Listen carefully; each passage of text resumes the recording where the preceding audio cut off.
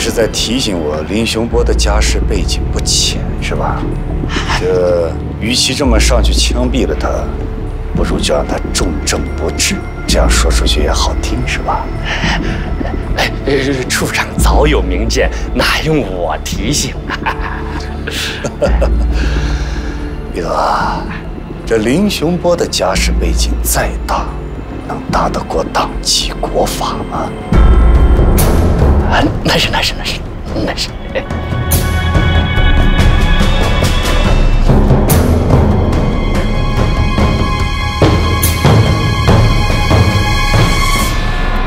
不知道我应该怎么办。雄波，我求求你了，你醒过来好不好？雄波，你看看我，你醒过来好不好？我不知道我应该怎么办，我求求你了，你快点醒过来好不好？李姐，处长来了，到后边，快点，看点，快点，千万别出事啊！你们两个什么都别说啊，听到没有？啊，知道了。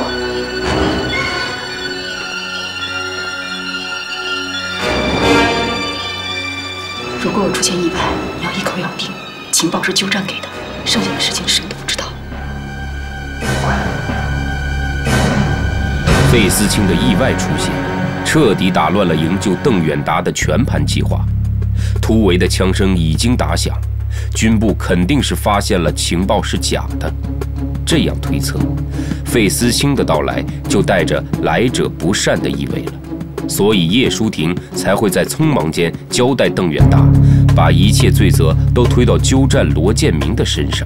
只要费思清不马上对邓远达动手，我方就有机会再次对他开展营救。他还没醒？没有，他一直都在昏迷，所以我打算再给他做一次手术，把他脑子里面的淤血清除，也许他可能会清醒。不必了。不必了？你什么意思？我给你5分钟时间，让他马上给我醒过来。长官，我只是个医生，不是神仙。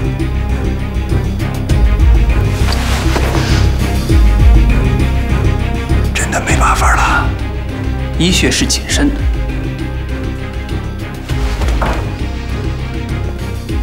既然没办法，出去。你也出去。出去吧，你们，走。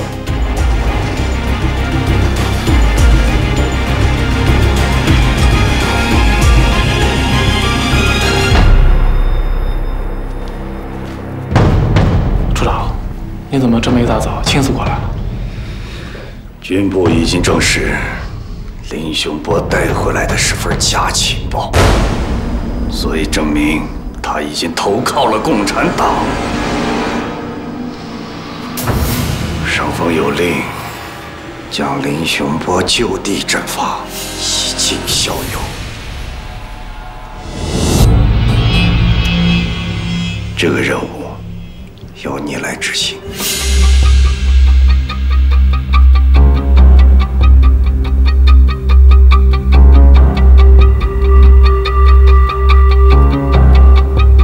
处长，就在这儿动手？对，立刻执行。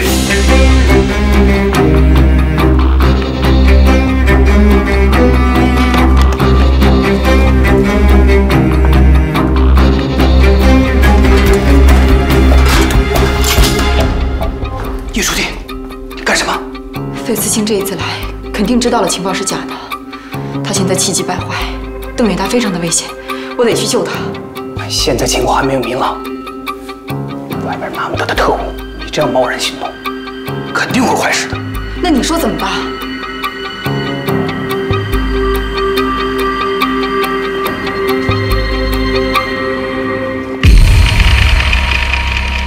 不好，医院里有情况。冷冷，怎么办？这样，你们继续在这等着，我进去摸摸情况。如果半个小时我还不回来，你们马上撤退。好，当心点儿。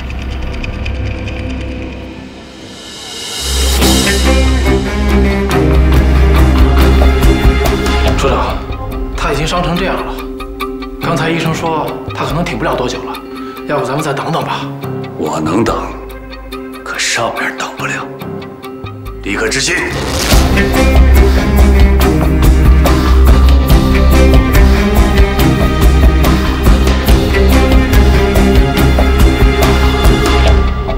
又怎么了？处长，你看这儿毕竟是医院，枪声一响，怕影响不好吧？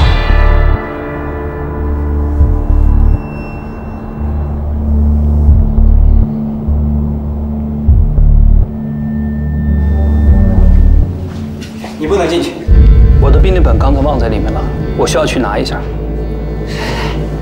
哎呀，不好意思，这会儿你们不能进去。这样吧，你们在这儿等会儿。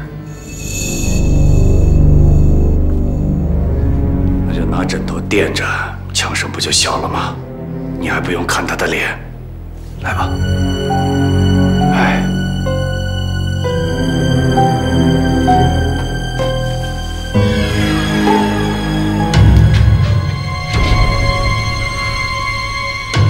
熊波，这是军部的命令，别怪我。住手！不能开枪！林欣，你怎么在这儿呢？王大川，是你带他来的？不是我，处长。不是他，是我偷听了您的电话，是我自己找过来的。竟然敢偷听我的电话！处长，你想怎么惩罚我都没有关系。我只求求你，你千万不要杀熊波。你的问题我回头再跟你算账。我刚才说的话你应该听见了。林熊波投靠了共产党，带回了一份假的情报，害我军前线将士死伤惨重。还有，连同刘长官的剿共计划，都化成了泡影。我要是不杀他，我怎么跟上面交代？怎么跟前线那些阵亡的将士交代？不可能，熊波他不是这样的人，他不会投靠共产党的。你的弟一定是什么地方搞错了，处长，我求求你了，你等熊波醒了，你问清楚行吗？他已经没有醒来的必要了。王大川，还不动手？是。不行。处长，如果你非要杀他的话，你们就去杀我！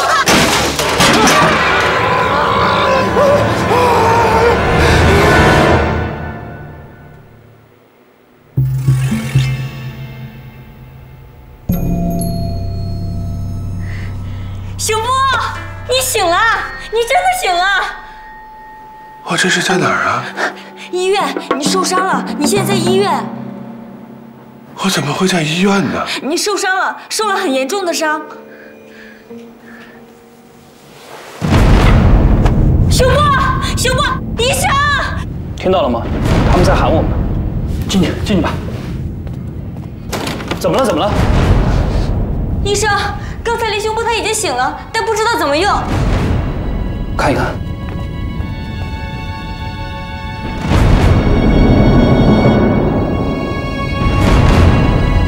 哦，是这样的，病人应该是突然发生了猛烈刺激，所以暂时性恢复了知觉。可是，他这样会对他的身体造成更大的伤害的。这一碗鸡汤就做到了你所谓的神仙才能做到的事儿，你怎么解释啊？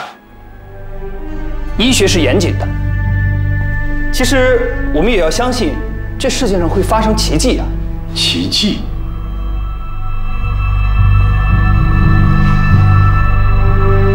我从来不相信这个世界上会有奇迹发生。把林雄博给我带回去，我要亲自审讯。是，不行，病人身体现在不好，你们不能把他们带走。你怎么那么多废话呀？给我让开！把人带走！不行，处长，他现在身上还有伤，你们不能带他走。王大川，把冉明星给我控制住，他要是再胡闹，我连你一起罚。是。别信。你们不能带他走，他现在身上有伤，王大川，你给我放开！你冷静点。处长，我求求你了，你不要把熊波带走，处长。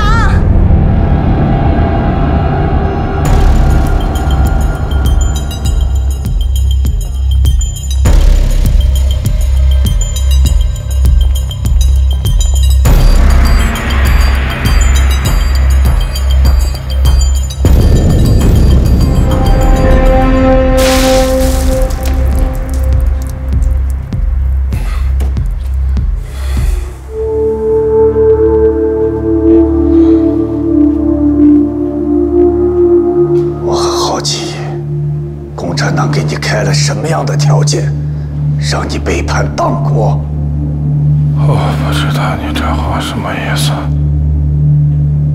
你的声音是怎么回事？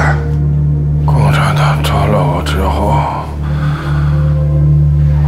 我吞了我鼻咽壶里的鸦片，本来想以死来报效党国的，可是量不够，不但没有死成，反而还把嗓子给弄坏了。可是我没想到，我回到这儿还要再受这份罪。你这都是你自找的。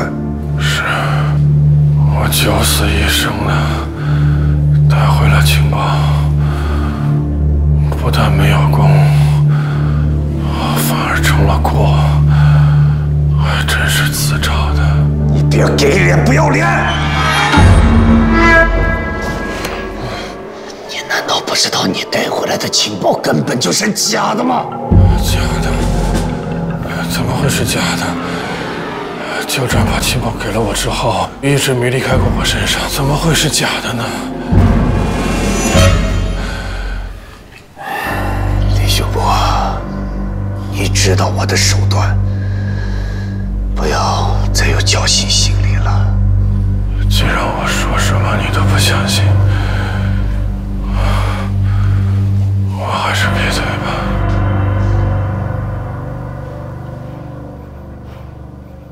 孟大川，你能不能不盯着我？对不起啊，是处长让我贴身看好你。那也不用离这么近吧？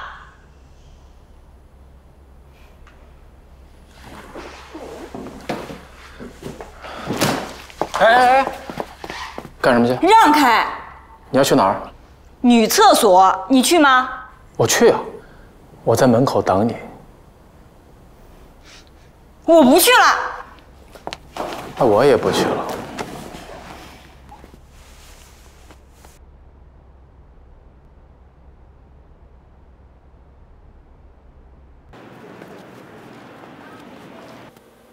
刚才的情况就是这样，事发突然，咱们绝对不能硬来。从费思清的表现来看，他们已经开始怀疑假情报的来源了。邓远达不是专业的情工人员，又没有任何应对审讯的经验，我怕他坚持不了多长时间，所以必须尽快的把他营救出来。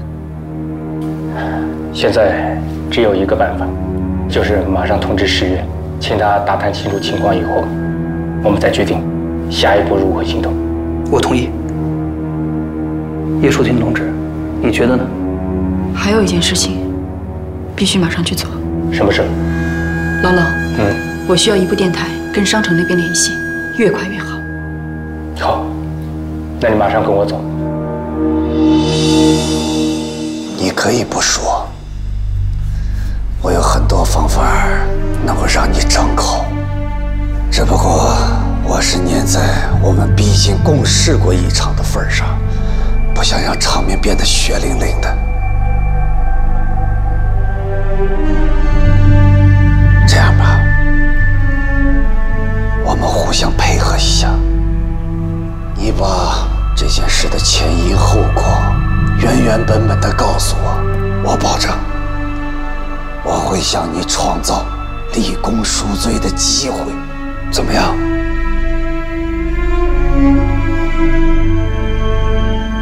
你到底想知道什么？很好，这份情报是谁给你的？我说过，是纠正。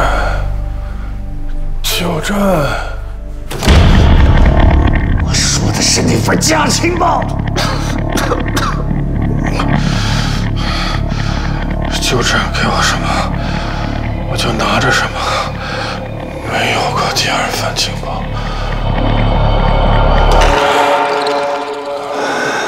好，我们再换一个方法，我们来把这件事情我帮你从头捋一遍，从你接到任务到潜伏到商城县，再到旧站那儿取得情报，对吧？是。然后你就被共产党给抓了，再然后你又从共产党那跑了出来。是。我很想知道你在被抓的这个过程中发生了什么。他们抓住我以后，逼我交出情报，我不肯。后来我就瞅准了一个机会跑了。就这么简单？就这么简单。你撒谎！共产党抓到你的时候，你的情报在哪儿？啊？难道共产党是傻子吗？你这么大的一个人，他们不会搜吗？说！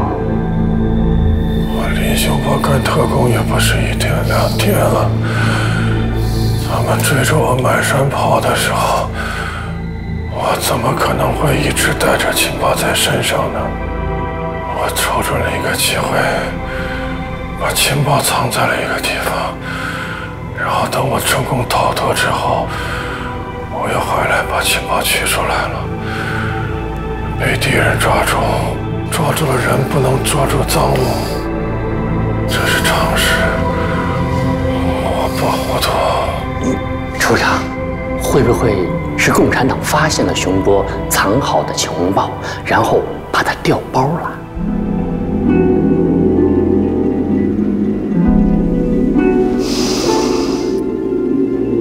你的意思是说，是共产党故意让他逃出来，然后假装一路追杀，目的就是为了让他把这个假情报交给我们，是吧？对，这样的话就能够解释清楚所有的问题。解释个屁！情报处的王牌特工，情报被调包了都不会察觉到，啊？这共产党一路追杀，这是真追杀还是假追杀都分辨不出来，说出去谁信？是。现在只有一个解释，你已经被共产党收买了。反正现在你已经认定我有罪了，我说什么都没有，你爱怎么样。李雄波，你要认清楚形势，现在你不要狡辩了。我告诉你，你这样顽抗到底，害不了别人，只能害了你自己。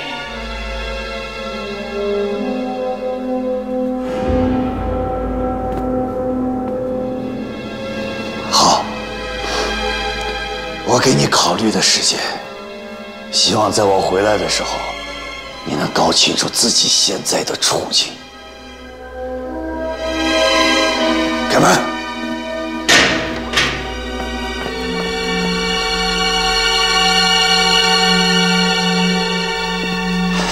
处长，林雄波这小子牙口还挺硬，你说我们该怎么办？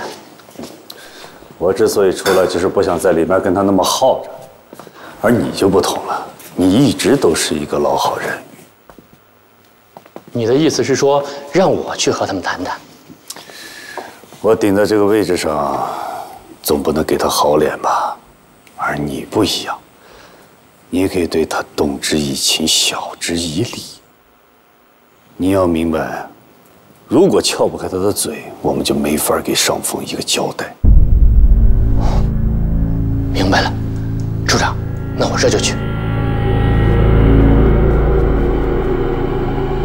费思清迟迟下不了杀邓远达的决心，是因为他必须给李文炳和阮冰心一个交代。林雄波是李文炳安排过来的，李文炳虽然是自己的拜把兄弟，但现在人家是保密局要员，他还是有点忌惮的。阮冰心就更不用说了。他父亲阮达天是因救自己而死，杀了他的未婚夫，那自己就是恩将仇报了。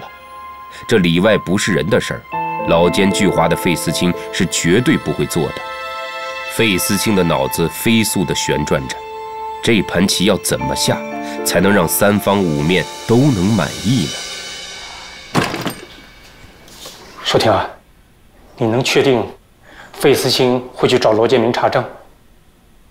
刚才在医院情况紧急，但是我已经提醒邓远达了，不管费思清怎么追问，都要一口咬定情报是鸠占给的。再问其他什么的，就说不知道。以费思清多疑的性格，我相信他一定会怀疑到罗建民身上。你赶快跟罗处长联系吧。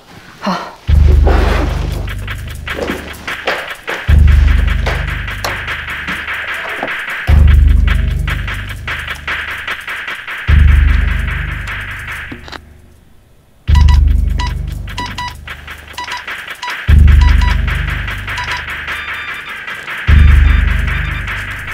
敌发现情报是假，达被捕，咬定鸠占是叛徒，望配合。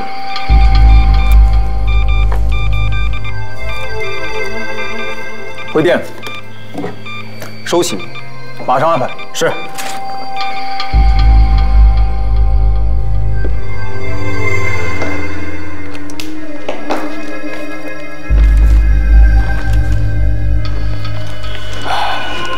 希望这对邓远达能有所帮助，哪怕是拖延一点时间呢。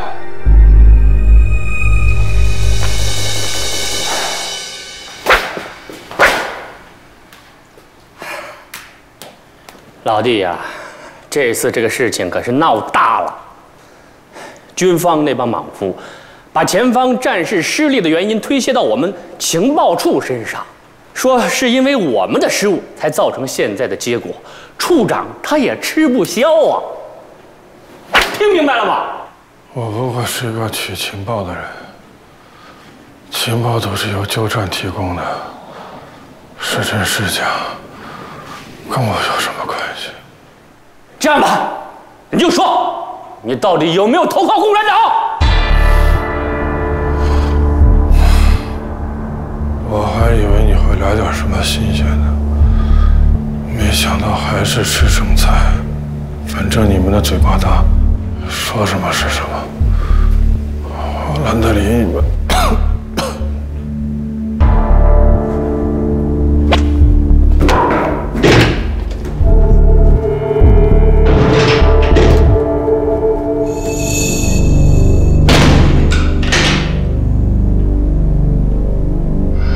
邓远达不是不想说话，而是他真的找不到词了。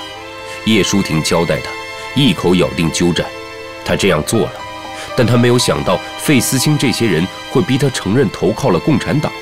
他实在不知道怎么回答，只能假装气愤，不理不睬。但这样下去肯定不是办法，还能拖多久，他真的不知道。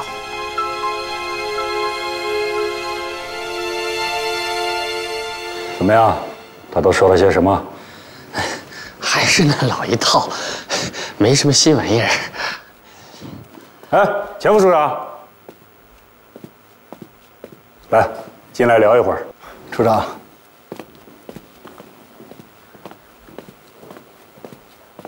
处长，有什么吩咐？钱副处长，这处里出了这么大的事，你连头都不露一下，是真不知道啊，还是在这给我装糊涂呢？处长，我记得您平时一再强调，不该打听的不要打听，不是自己分管的业务，不要多过问。那既然这次的任务不归我负责，钱某怎么好妄加揣测？这么说，钱副处长还是知道点什么的。要说什么都不知道，那是骗人的。现在估计处里上上下下连扫地的都已经听说了，林雄波带回来的是份假情报。既然你这么爽快，那我也就不跟你绕弯子了。现在的这个林雄波一口咬定，是鸠占给他提供的情报，怎么都不肯承认他投靠了共产党。哎呀，搞得我是杀也不是，是留也不是，这跟上下现在都没法交代啊。我想听听钱副处长有什么高招啊？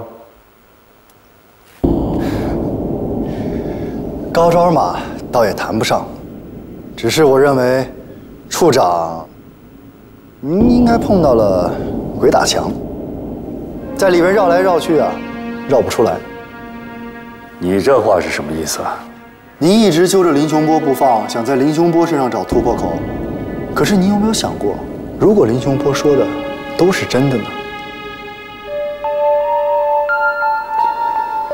你的意思是鸠占出了问题？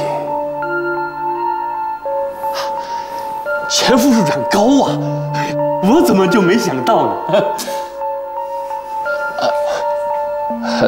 处长，那我还有事儿，我就先走了。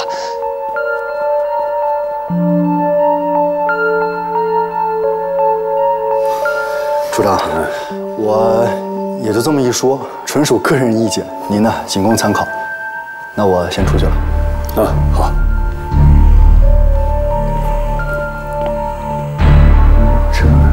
钱爵看似随意的一番话，却正投中了费思清的所好。虽然他一直看好鸠占，但罗建明一直潜伏在商城，暴露从而叛变的可能性非常大。不管从哪个角度出发，费思清都得确认罗建明到底有没有叛变。不然的话，从今往后，鸠占提供的任何情报，他费思清可能都不敢用了。处长，你们都出去。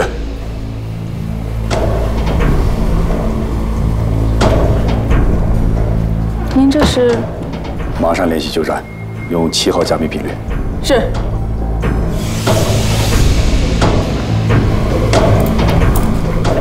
电报内容：前情报有误，速查明原因。是。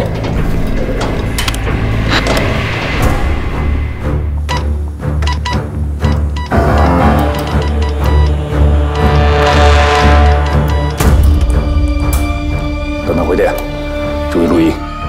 是。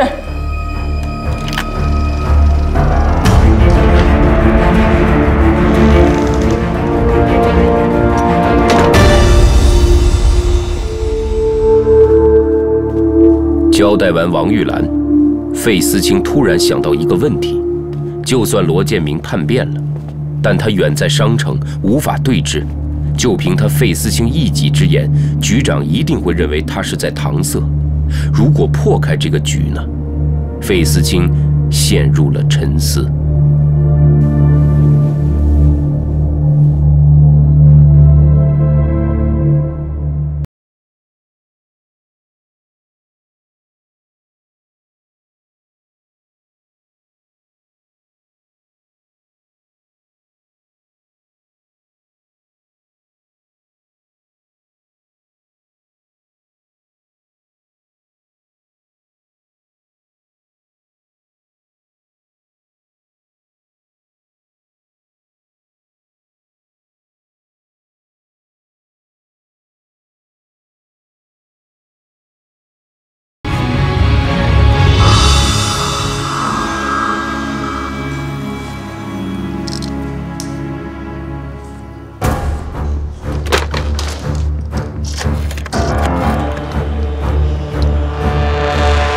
费思清，让孟大川听电话。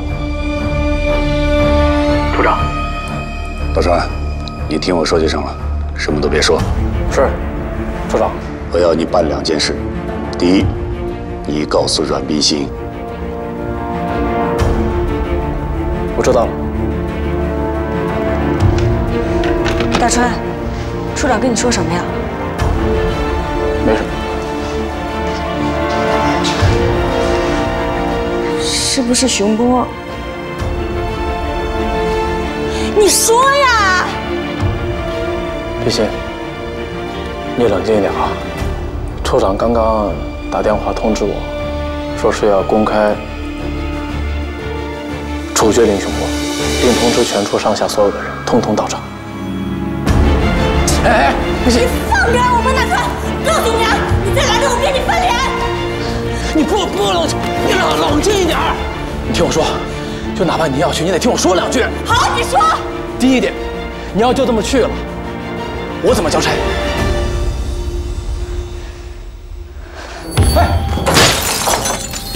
哎，冰心，你干嘛？你疯了你？这样行了吧？你就跟处长说，是我自己砸破玻璃，我自己打饱的。冰心，我先给你包扎一下啊。就是这样，我还是不能让你去。你要去了，肯定大闹法场，那处长的面子往哪搁？大川，他们都要杀了熊波了，我还顾得了谁的面子？现在谁都帮不了我，只能我自己帮自己。哎，北信，你等会儿，谁说没人能帮你了？你仔细想一想，北信，你是不是有一个李伯伯？他是保密局的要员。李文炳，李伯伯。对，就那个李文炳。他跟你的父亲还有费处长是结拜兄弟，你给他打个电话，说不定还有戏。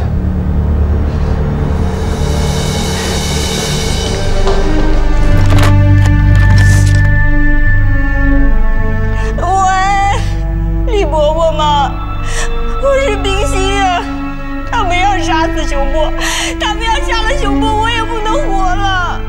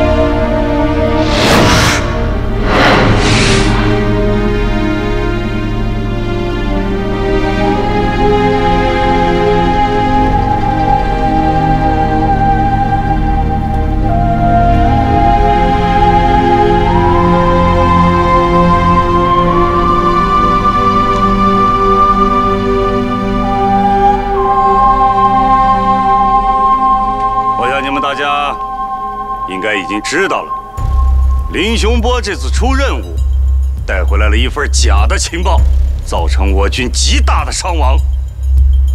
他既然做错了事情，那就得要负这份责任。所以我决定，今天在这里处决林雄波。同时，也是提醒你们，前车之鉴，希望引以为戒。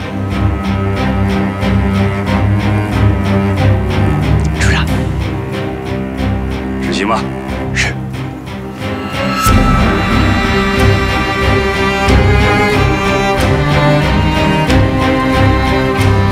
准备行刑。是。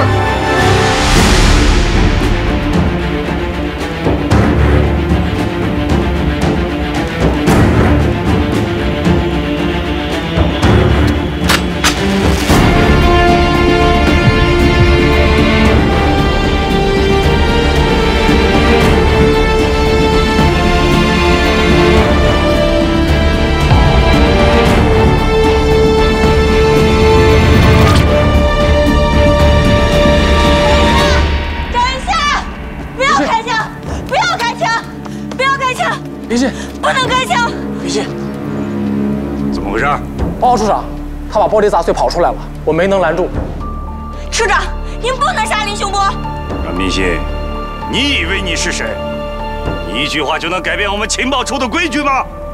我是改变不了，可是局长呢？局长的命令你也不听吗？局长的命令？我刚刚已经找过局长了，局长答应我，给我半个小时，让我跟熊波好好谈一谈。你说的是真的？不信的话，您可以去问局长。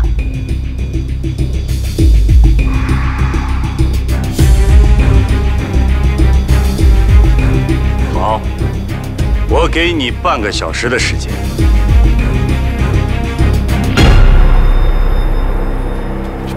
熊波，王大川，到。林雄波和阮冰心交给你，再出任何问题，提头来见。是。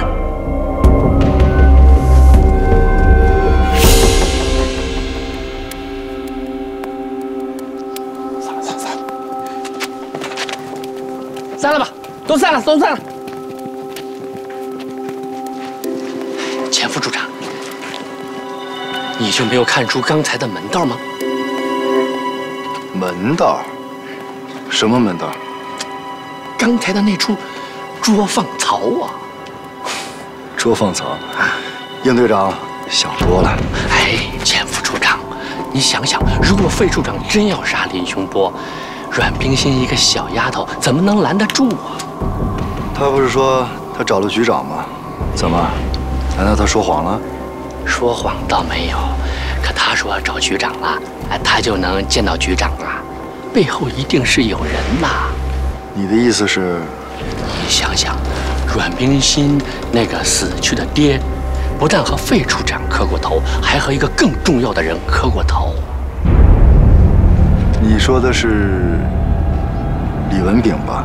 对，就是李文炳。我琢磨着，他一定是先给李文炳打了电话，然后李文炳又给局长打了电话，局长才肯卖这个面子的。哎呀，没办法啊，谁叫人家朝中有人呢？想办什么事儿都能办得到。这就对了吧？所以说，你就没有看出来这里面的问题吗？问题？有什么问题啊？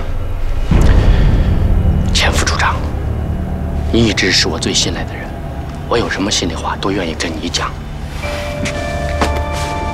真的，你想想，今天这么大的场面，费处长要杀林雄波，弄了半天又把他放了，这一捉一放，这上下可就都有交代了，谁都不能再逼宫了。我觉着这一切都是费处长自己的安排。哦，哎，你这么一说，还真是。哎呀，必妥呀，必妥！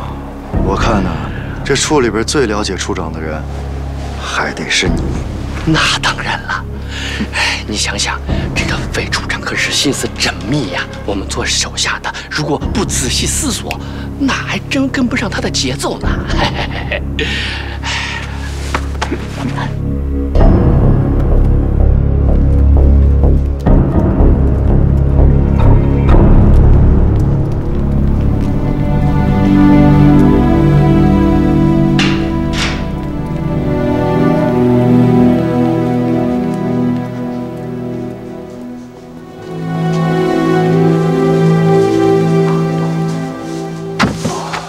把人挪床上，担架撤出来。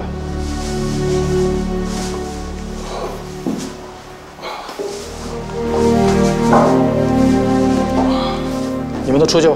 是。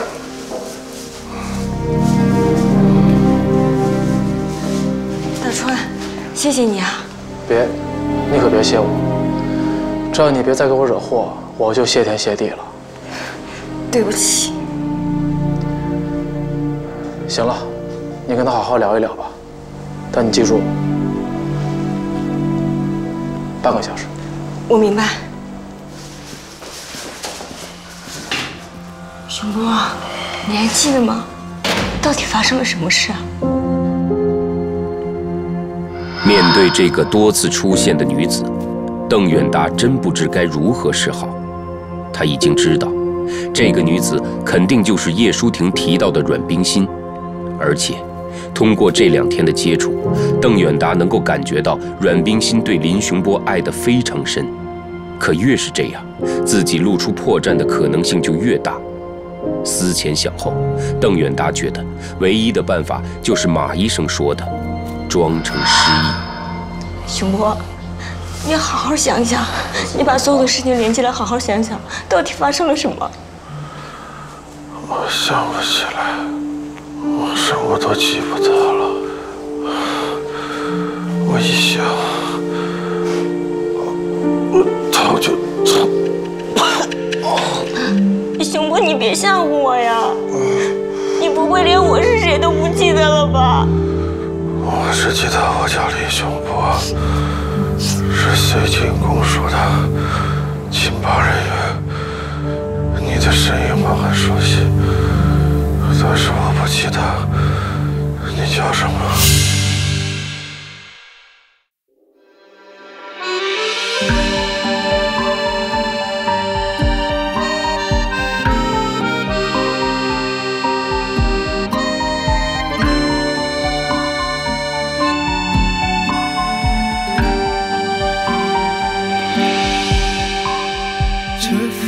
过这喧哗的世事繁华从前，一幕幕一场场回忆瞬间浮现，猜不透的谜团，走不出的困局，结下了一段不解之缘，躲不掉逃不过的命运转眼遇见，我站在秘密对面窥探着明天，我以为可以瞒天过海隐藏，你是我无法抗拒的弱点。